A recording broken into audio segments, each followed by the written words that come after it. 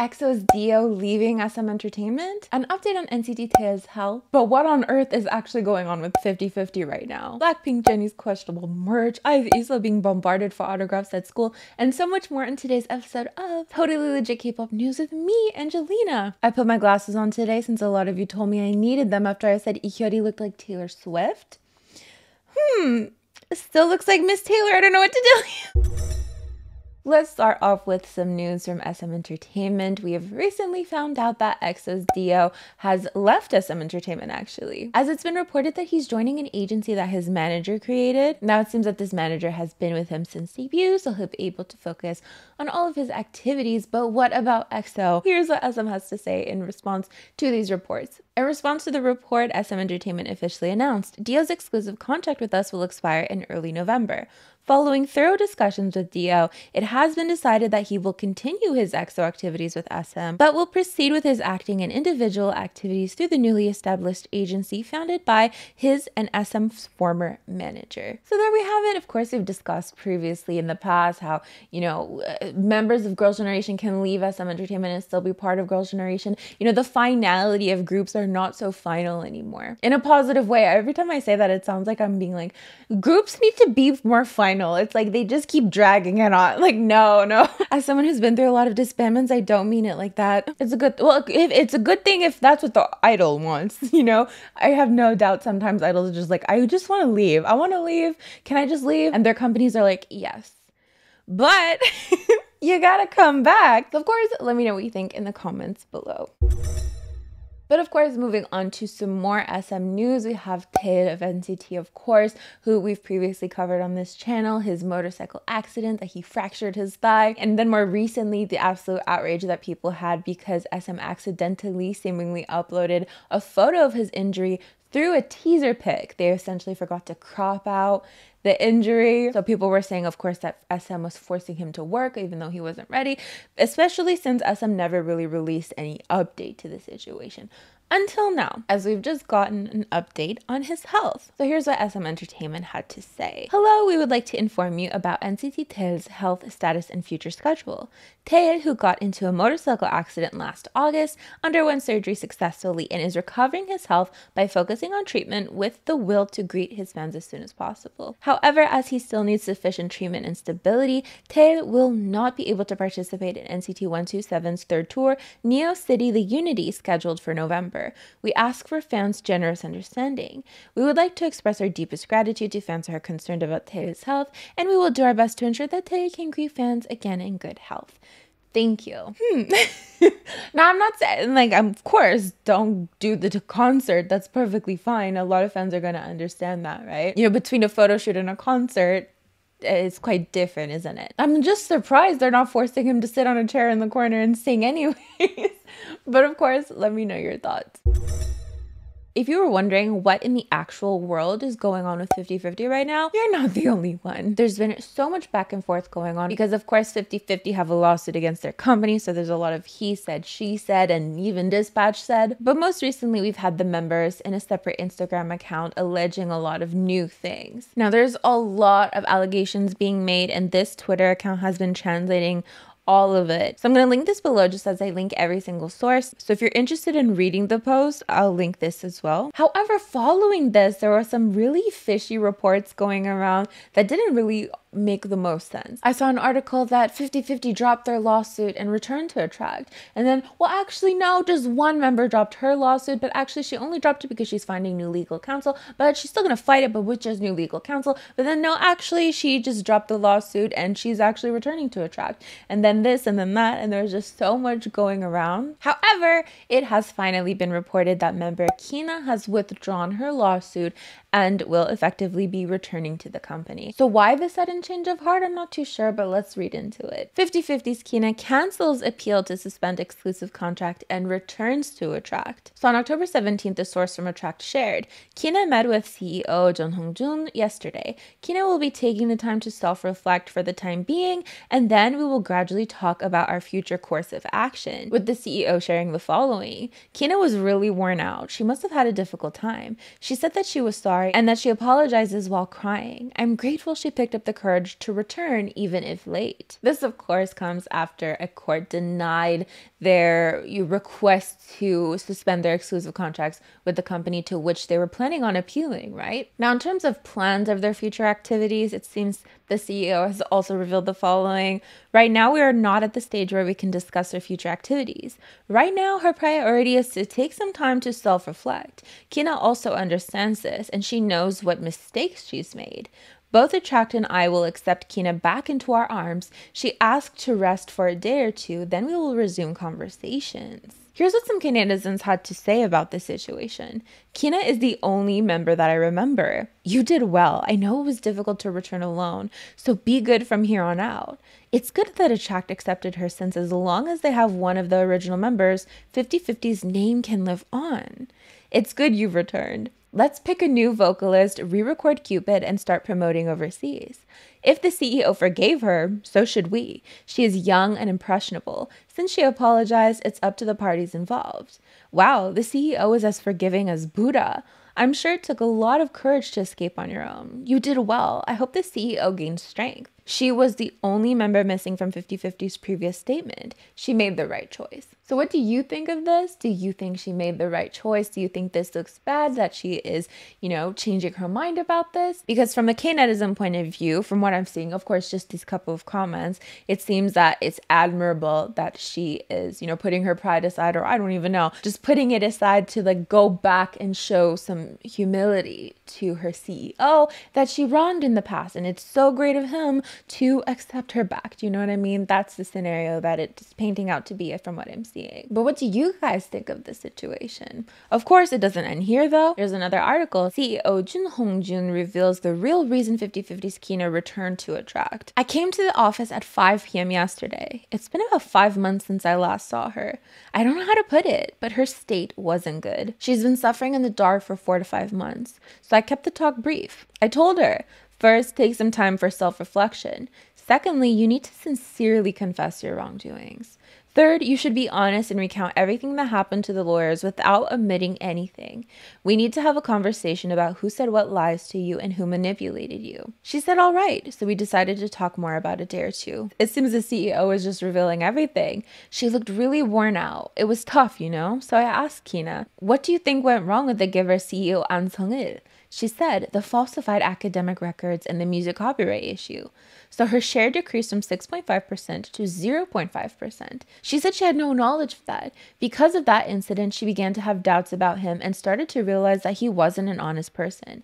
But 50/50 is a team, a team of 4. So all of them should drop the case together. But they weren't able to because they all had different thoughts. So Keena was the first to muster up the courage to leave. It was a hard decision for her. So again, what do you make of this situation? Because of course, as we mentioned in the beginning, there are still a lot of allegations coming out from the rest of the 50/50 members against Attract. We still even have a post from 2 hours ago that's been translated about more allegations or explaining more of the situation from their side. Now, of course, this is an ongoing situation. I have no doubt there's going to be even more back and forth. And with Keena returning to Attract, how does that affect the lawsuit? Let me know your thoughts. Picture this. You're a member of one of the biggest girl groups promoting in recent times, adored by fans all over the world, promoting in different countries, on music shows, releasing hit after hit. But you still gotta go to school. Well, kinda. EXO of IVE, of course, is still in high school, and she goes to Hanlim Multi-Art School, which is famous for celebrities. Now, why is this important? Well, a lot of fans are angry because there are videos going around of her seemingly having to sign a bunch of autographs for everybody while at school. This tweet has gained 14.1 million views. In it, we can see her signing a notebook.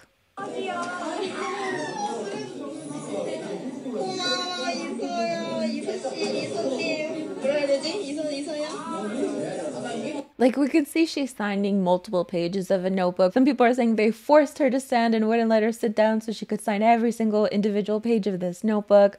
But this is only a 10-second clip. A student recounted, even though she's promoting, she came to school, and though she napped a little during classes, she signed autographs for each and every one. She's such an angel. Now, this tweet in particular does make darker allegations, but we'll get into that shortly. Because the main argument of this whole thing is that, she should be able to go to to school to learn. You know, they should really make school a more conducive place to her learning. This is for her education. She shouldn't be going there to be an entertainer, essentially. But funnily enough, on that note, I actually came across a promotional video that she made for the school while at school. 안녕하세요.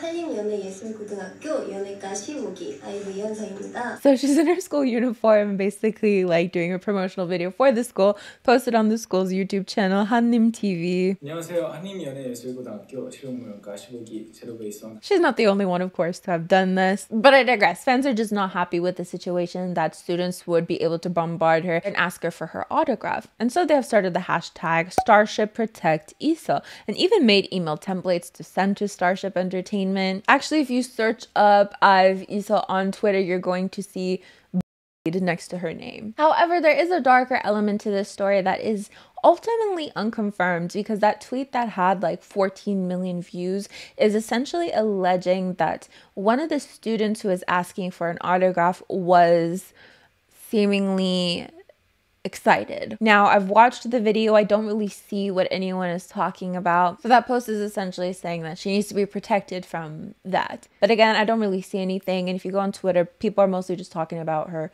you know, being bombarded by the autographs. So I really don't know what to make of that. But let's discuss this a bit, because I think it's really interesting. You know, from what I understand, Hanlim Art School, or art schools similar to it, are famously attended by idols because of their ability to accommodate such busy schedules. I mean, there's no way these idols are attending these schools every day. Absolutely not. If that were the case, they would not be able to promote. There's no way. How are you going to go to different countries, do concerts, film music videos, do all-day filming if you're going to have to stop for hours a day to go to school? It's impossible. There's no way these idols are attending school every day. And, you know, there's a lot of conversations, a lot of people saying that, you know, idols, if anything, will attend school like 3 times a year, if that. They'll go for exams, they'll go once in a while, but it's not an everyday thing. So the argument that, you know, she's going to school to learn, I mean, she's probably going to school to take an exam or just to show up, to say that she showed up, from what I understand, because if you are an actively promoting idol, there's just no way. There's no way you're doing schoolwork at home, you're fitting it in where you can. But there's 2 interesting points of views here, right? There are people saying like she's literally being bullied, this is harassment, this is horrible treatment of her, while others think that it's just the thing that happens. You're a celebrity going to school every once in a blue moon, and you're being nice enough to sign all these autographs for your peers. Of course, this has happened to other idols as well. That saying that it's anything other than it is basically just coddling idols a little too much, since equating signing autographs to being is a little much. But of course, let me know what you think. Do you think it's a completely inappropriate thing to ask of her, or do you think, you know, she just signed some autographs and that was that? Let me know in the comments below.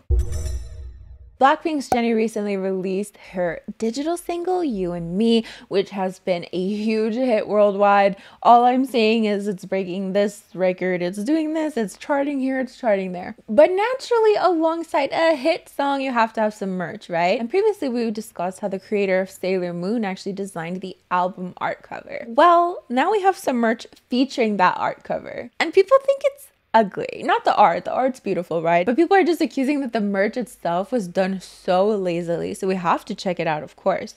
Yeah, the reason my heart skips jumps. So of course here we have the album art. It has like this long hair in front of a moon, very Sailor Moon coded, of course, because Naoko Takeuchi did this for her. However, let's take a look at this. So at YG Select released these photos. So we have a cushion. I mean, it fits the very square nature of the design, right? No, there's no way. You're literally kidding. How they couldn't have like extended the image a little bit, like one of the responses on Twitter, it's like, you're not gonna see heaven, I assure you, that YG official. This is literally so lazy, you know? My mom actually like made me an Ateez blanket once, and she didn't know what she was doing, and like it ended up being really weird. I'll show you later.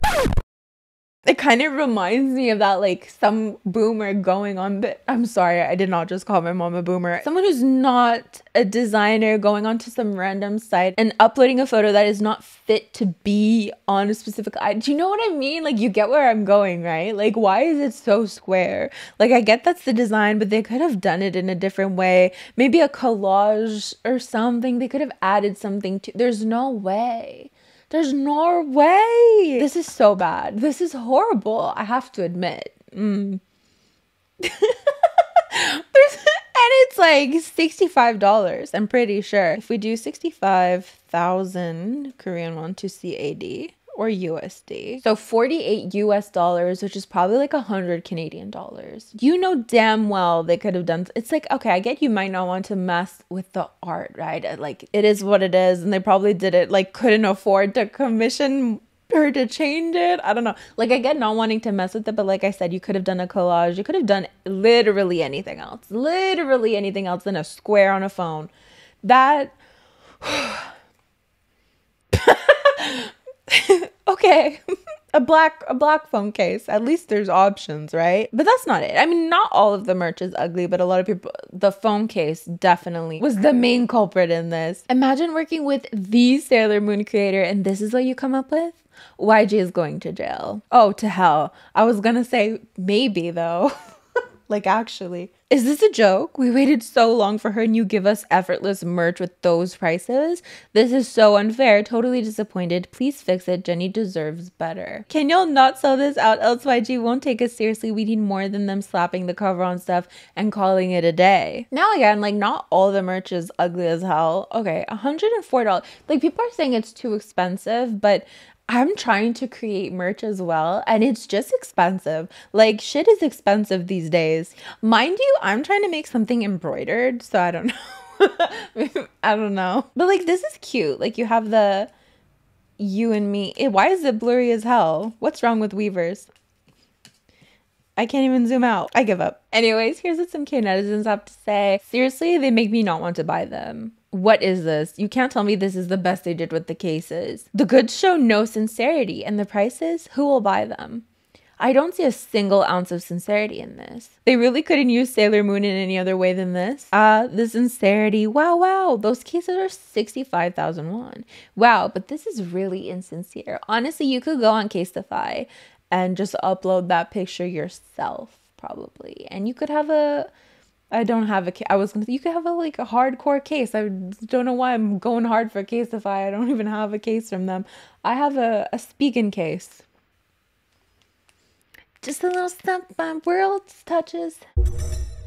Let's move on to a little segment I like to call Kpop Shenanigans, which are basically fun little things that have happened in K-pop recently.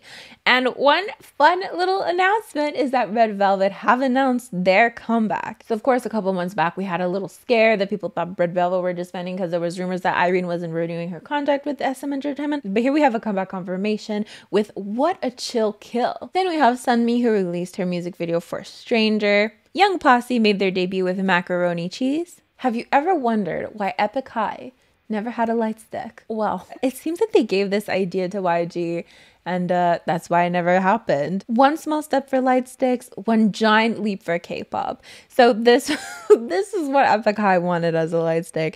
It's not even offensive because it's so cute. 예, 어떤 기능이 있냐면 우리가 공연에서 만약에 버튼 누르면 색깔 바꿀 수 있어. 블루투스로? Then we have Usung in the comments basically saying, I'll trade the rose light stick for Epik.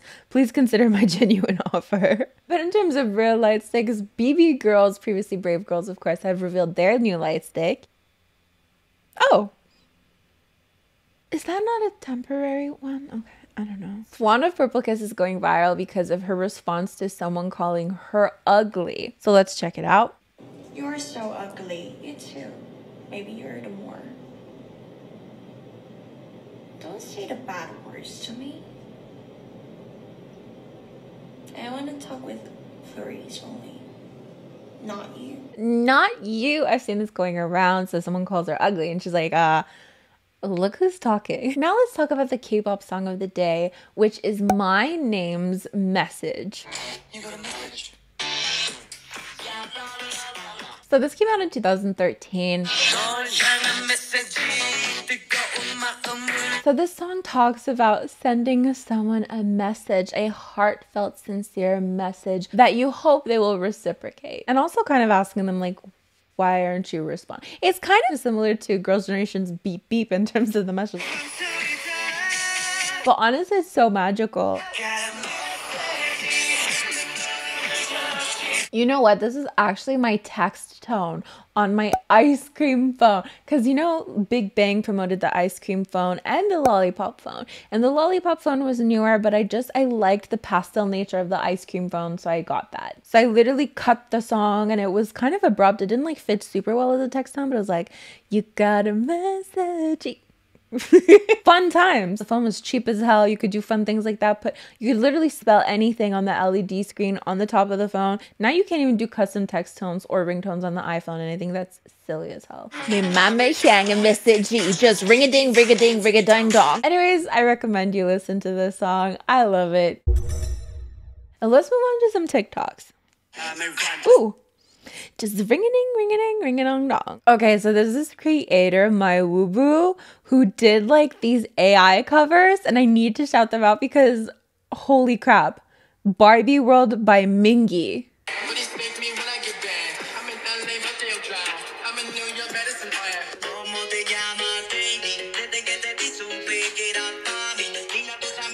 Con Calma by Hongjun.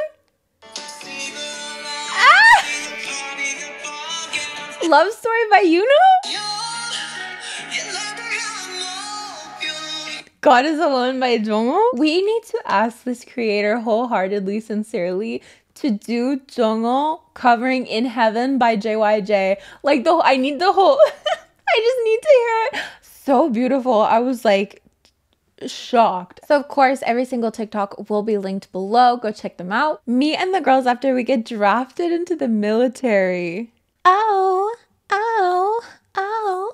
Tell me what you want. Tell me what you need. Ooh.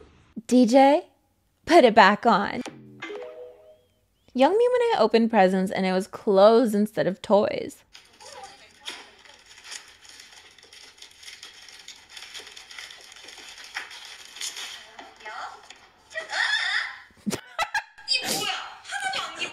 What is this?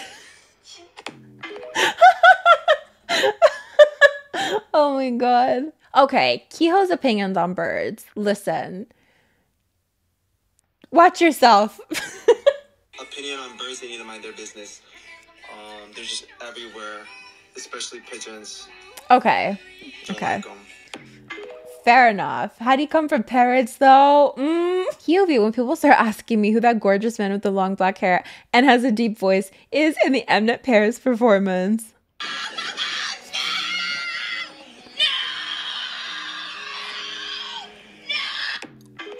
I love that meme so much. Super shy, but wait a minute while I make you mine, till I didn't take 'em no. I wanna go out with you. Where you wanna go? Her little arm thing that she does that a lot. Oh, she does this, right? But like it fits the actual choreography. Oh fuck, I wasn't even filming. I wasn't even recording.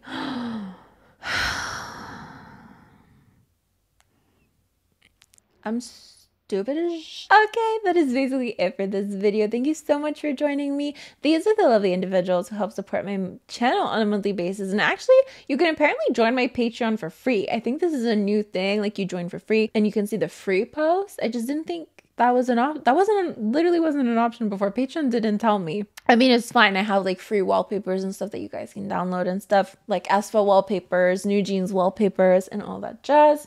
So if you're interested, you can literally join for free. As for me, I'm gonna get going, so I'll see you guys next time. Bye! I'm super shy, but wait a minute while I make you mine, Do you guys like just never answer phone calls? I get phone calls sometimes. Not my circus, I'm sorry. I'm Jennie for you boys. Do you guys remember that Dream High cover? So beautiful. Okay, bye.